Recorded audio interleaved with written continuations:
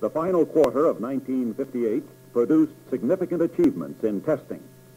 First, full-range flight, placement of an Atlas in orbit, and successful ground tests of refined structures and systems. 6 missiles were delivered to static, flight, and operational sites, the result of increased activity in the manufacturing area. In this quarter, 2 operational sites under construction were well underway, and design was in progress on 5 additional Atlas bases. The test effort on B, C, and D series missiles, now in various stages of development, will be described by Wally Withy, Assistant Chief Engineer for Test. The successful completion of the A-Series test program has brought us to the second step in Atlas development, the B-Series missile. Testing the MA-1 full-cluster engine and associated missile control systems for this series neared completion during this quarter. The last static missile in the series was 7B, assigned to the Missile Static Test Site, Edwards Air Force Base. At Stand 1-1, the final static firing for the B-Series program was conducted October 17th. This was the longest static firing of this series, a 271-second run. All primary objectives in support of the B flight program were satisfied. Missile 7B and Stand 1-1 are now undergoing modification in preparation for a series of bending mode tests. A simulated 6,400-pound upper stage payload will be secured to the Atlas airframe. Vibration tests will determine dynamic center of gravity and other factors involved in control of a 2 1/2 stage missile. The flight test program for the B-Series was continued at the Atlantic Missile Range, Cape Canaveral, Florida. Preparation for these tests early in the quarter included modifications to existing missiles, a result of information obtained on the first 5 B-Series flights. These changes were to the booster turbopump, which was the indicated cause of failure on the flight of 6B. 9B was the first missile flight tested this quarter. It was successfully launched at 8 p.m. on November 17th. At liftoff, a roll error occurred, corrected later by guidance commands. The autopilot carried out the pitch-over commands, bringing missile attitude to the desired trajectory angle. Data obtained during flight indicated a fuel-rich mixture to the booster engine, resulting in premature depletion of fuel.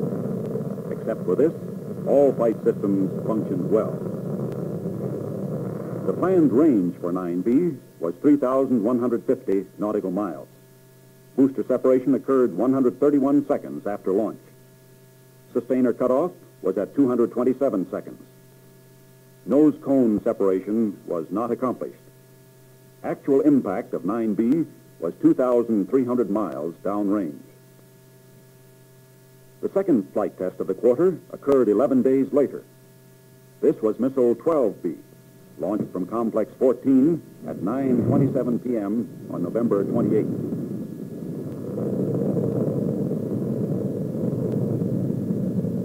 The telemetry system for this flight included 105 measurements, out of which 99 yielded usable quantitative data. Clean signals were received for more than 300 seconds. Planned range was 5,500 nautical miles.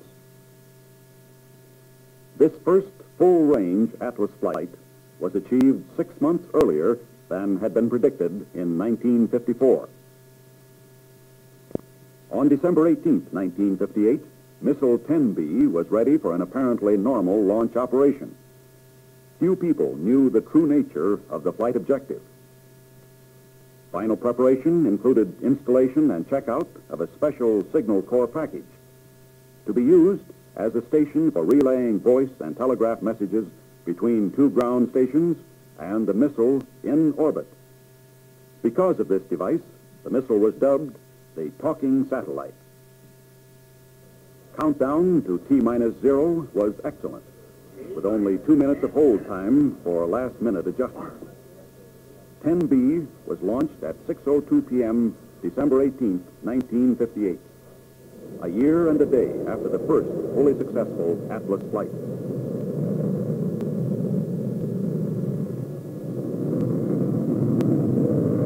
All systems performed satisfactorily from liftoff to cutoff. Time of powered flight was 288 seconds. 10B went into an orbit with perigee at 98 nautical miles, apogee at 795 miles. The C-Series Atlas is a further refinement of missile design, notably in the area of weight reduction. This design has progressed in its normal development to the point where captive testing is nearing completion. First hot runs were made at Sycamore Canyon Stand 1. This is Missile 2C, dynamically similar in construction to the planned operational Atlas. It is one of 9 static and flight missiles which will demonstrate design integrity of the thin-gauge stainless steel propellant tanks and test the performance of advanced systems. November 12th, Sycamore Stand 1. First C-Series full thrust firing. Result, all objectives satisfactorily met. This firing paved the way for longer duration runs with more advanced and detailed test objectives. On December 1st, a second firing was accomplished with 2C. This successful 73-second firing featured booster engine staging and gimbaling. On December 12th, a 91-second firing was conducted. Last run of the quarter was a 287-second run on December 24th. Good data were obtained during these test firings in support of reliability evaluations and continued development of missile systems. The backup missile to the C-Series flight test program is 6C at Stand 1A, Edwards Missile Static Test Site. 6C was erected November 8th, shortly after its delivery to the site. During missile detanking operations on December 11th, the intermediate bulkhead separating liquid oxygen from fuel was damaged. Failure of the fuel pre-valve during this operation was the determined cause. To reinstate the 6C test program, necessary replacement items are being obtained from Missile 10C. The C-Series program included plans for an early flight test to verify integrity of the advanced design and pinpoint possible problem areas. 3C was the first of the advanced design missiles to be launched. For this series, fiberglass pod covers have been replaced with aluminum covers. Booster staging is accomplished by pneumatic rather than explosive fittings. And the Mod 3 guidance system has replaced Mod 2 equipment. Guidance is closed loop. That is, output signals are fed directly to the autopilot system. Liftoff was from Complex 12 at 11:45 p.m. on December 23rd.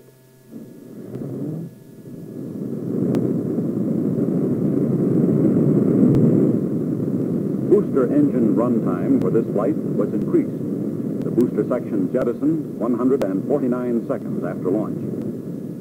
Sustainer engine shutoff was at 243 seconds, after which final vectoring was accomplished with verniers. The nose cone separated at 280 seconds, and the missile body was backed off by its retro rockets. Planned range was 3,800 nautical miles. The guidance system computer at Cape Canaveral indicated an impact point 1/2 mile from the target. The D missile is the fourth major step in Atlas development. This series incorporates the latest design improvements and is the first missile slated for initial operational capability. A test program to evaluate the propulsion system was initiated at Edwards Missile Static Test Site.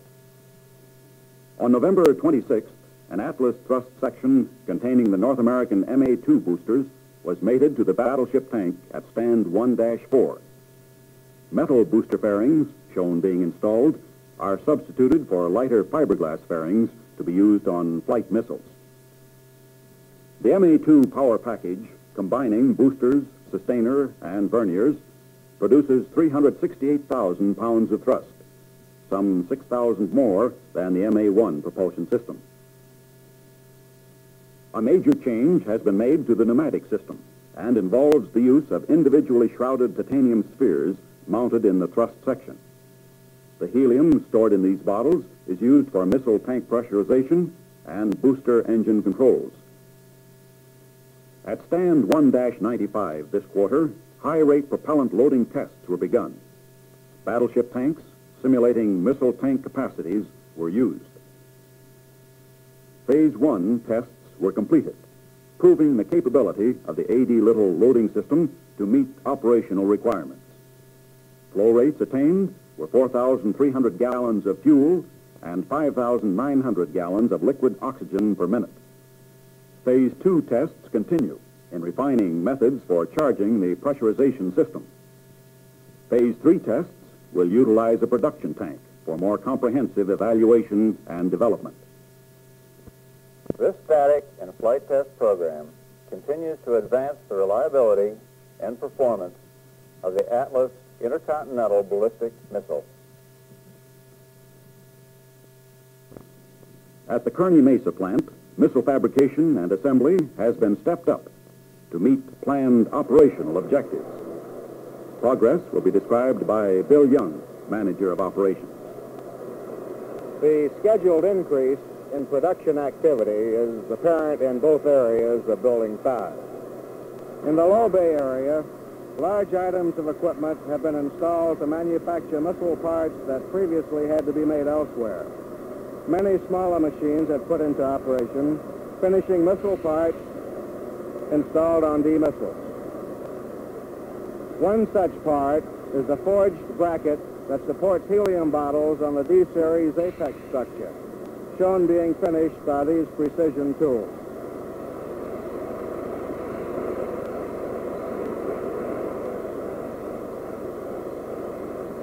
Missile tank fabrication and other major assembly manufacturing is carried on here in the adjacent High Bay area of Building 5. Established assembly line techniques permit a smooth flow in tank construction from raw stock to the finished missile tanks. Sheet steel sections ranging in thicknesses from 12 to 37 thousandths are used in the construction of D-series missile tanks. These are tank sections being spot welded in series of 2. While this operation is going on, workers assemble the forward bulkhead, the intermediate bulkhead, which separates fuel from LOX, and the aft bulkhead, or apex structure. All tank sections and bulkheads are assembled in the major fixture.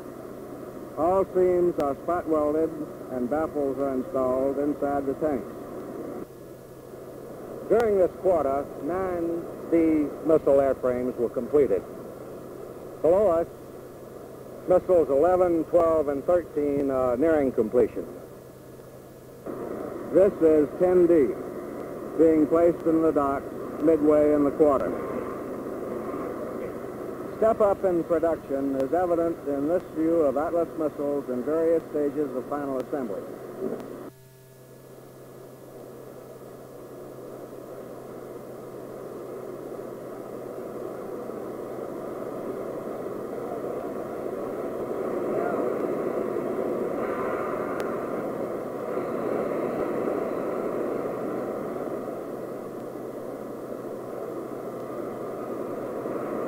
The completed missile is moved to the final checkout docks nearby. Here, the missile's many systems undergo integrated tests. These composite tests ensure that all mechanical and electrical systems are functioning correctly. The last missile to receive final checkout during this quarter was Missile 1D. This missile was readied for shipment to Vandenberg Air Force Base and left the plant on December 15th. Release of 1D was a milestone event in the development of Atlas as a military weapons system. Progress in operational development will be presented by Ed Reynolds, Manager of Product Support. The training program for Air Force personnel was developed for the purpose of providing these individuals with the knowledge and skills required to effectively utilize and maintain the 107A1 weapon system. To meet these objectives, the training program is divided into two major phases of instruction: Type 1 training in San Diego and integrated weapon system training at Vandenberg Air Force Base. Type 1 training has begun here in San Diego and consists of classroom and laboratory instruction of Air Force specialists to qualify them in the respective areas of responsibility. 15 separate courses of instruction are programmed in Type 1 training, ranging from basic familiarization to highly technical schooling in ballistic missile technology. Until such time as sufficient training hardware is available here at Bernard School, laboratory instruction in the missile systems and ground support equipment will be supplemented by on-job training within the factory area. At the end of 1958, 225 Air Force officers and enlisted men have graduated from the Supervisors and Planners course. An additional 141 trainees currently are attending specialized technical courses. Actual experience in missile handling and maintenance began with the delivery of the first pre-operational Atlas.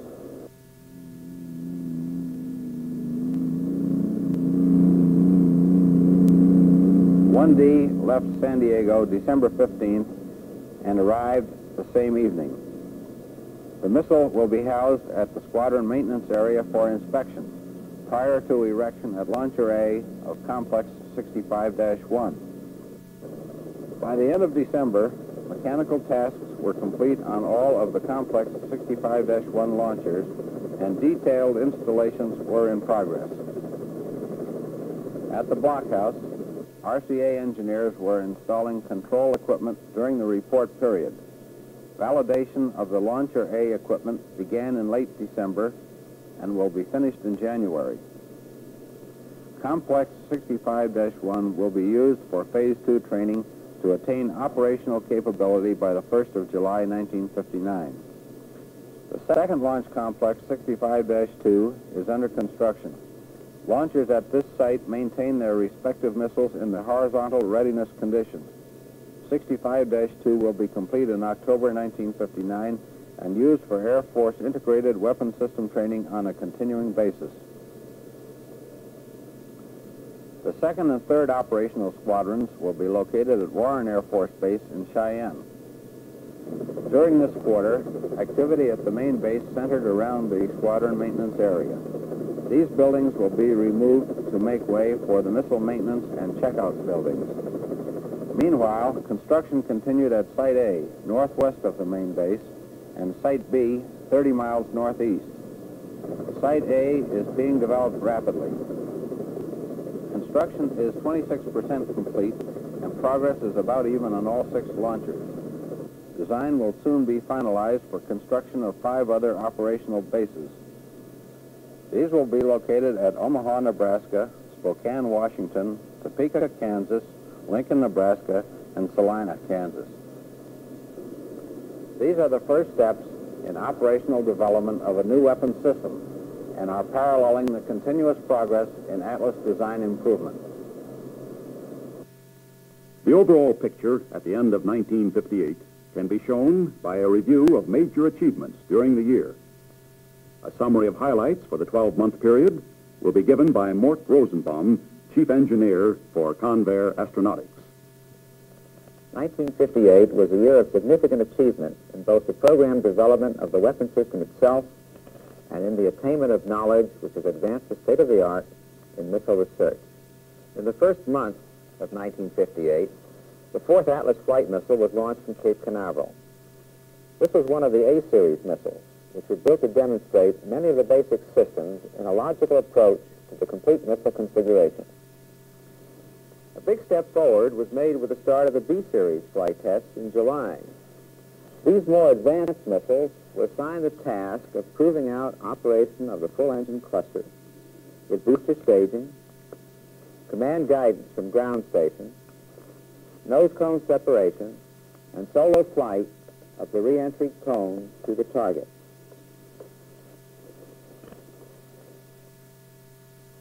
From July to the end of the year, there were 8 B-Series flights, with effective increases in the scope of each test, leading to the first full-range flight, followed by the orbital flight on December 18th.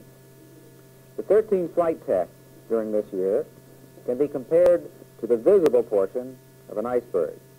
The base represents a broad base of research, development, and tests required to support this effort. This development program has brought us to a point where successful operational employment is assured. At the present time, our engineering groups are devoting most of their effort to the operational missile. This effort has been underway for some time. Continuous attention to weight reduction has resulted in improved missile performance.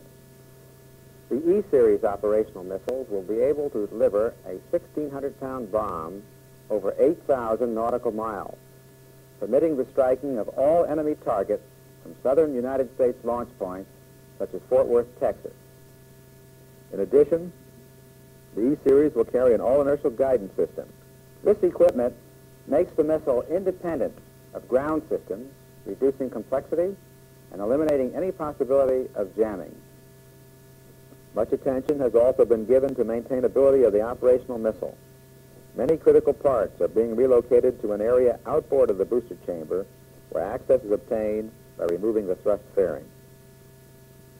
The Atlas, of course, makes an effective booster for space vehicles. It will be used in this manner in the 117L program to boost the Lockheed reconnaissance satellite and as a booster for the manned space capsules of the NASA. Many of the ideas now on the drawing boards will materialize in the year ahead, in which continued development will parallel production and delivery of initial operational missiles to the Strategic Air Command.